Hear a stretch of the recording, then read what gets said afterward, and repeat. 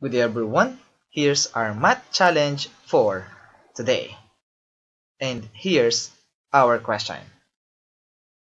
Now solve for the value of x that satisfies this condition. We have f of x equals x squared minus 6x plus 12 and f of x equals 259. Now if you want to try this problem, just pause this video. We have 20 seconds and timer starts now.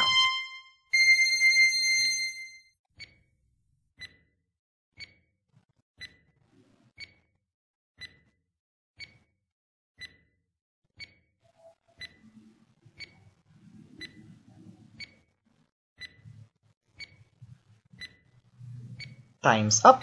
Now let's answer this question together. Now our goal is to solve for the possible values for x. So given these two conditions, so first thing to do is to get this function f of x equals x squared minus 6x plus 12. Now we have f of x. This is also called composition of function. Now one way to solve this is to replace all x with f of x. What I mean is, whenever we see x, we need to replace it by f of x. For example, this x becomes f of x, this x squared becomes f of x, and this x in 6x becomes f of x. So we have f of x equals f of x quantity squared minus 6 times f of x plus 12. Now we know the value of f of x. This is equivalent to 259. So we can substitute 259 to f of x, like this. Now, let's subtract 259 on both sides. So we have 0 equals f of x quantity squared minus 6 times f of x minus 247. Now, this 247 is very familiar to us because it is equivalent to 19 times 13. And 19 minus 13 will give us 6. Therefore, we can factor this expression on the right-hand side as follows. We have f of x minus 19 multiplied by f of x plus 13. If we multiply this factor, we will go back to our previous expression, f of x quantity squared minus 6 times f of x minus 247. Now, since it is equal to 0, it follows that at least one of them must be equal to 0. So we can say that f of x minus 19 equal to 0 or f of x plus 13 equals 0. Now we know also the value of f of x. This is equivalent to x squared minus 6x plus 12. Therefore, this f of x can be replaced with x squared minus 6x plus 12.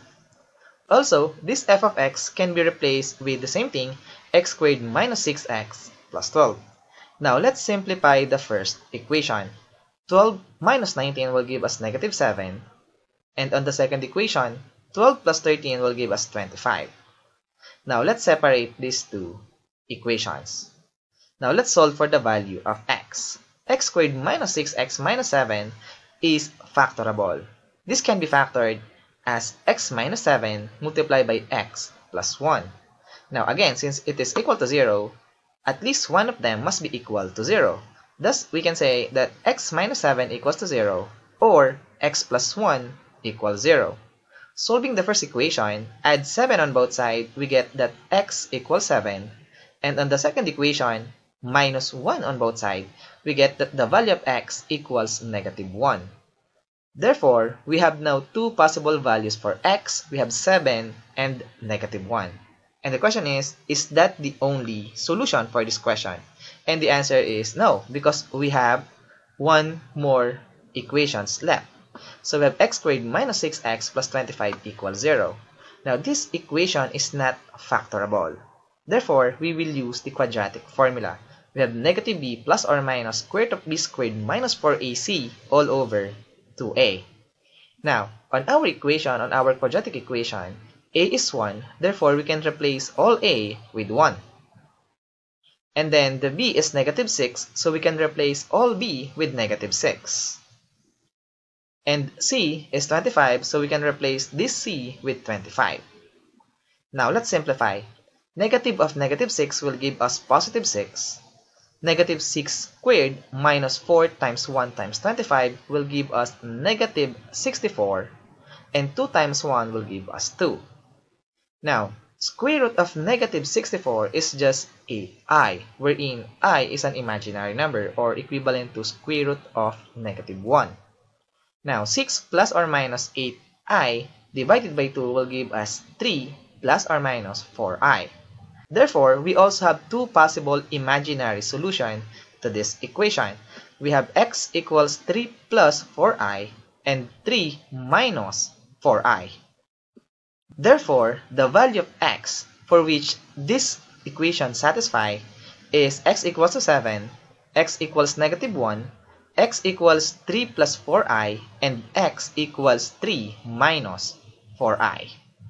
And as always, we are done.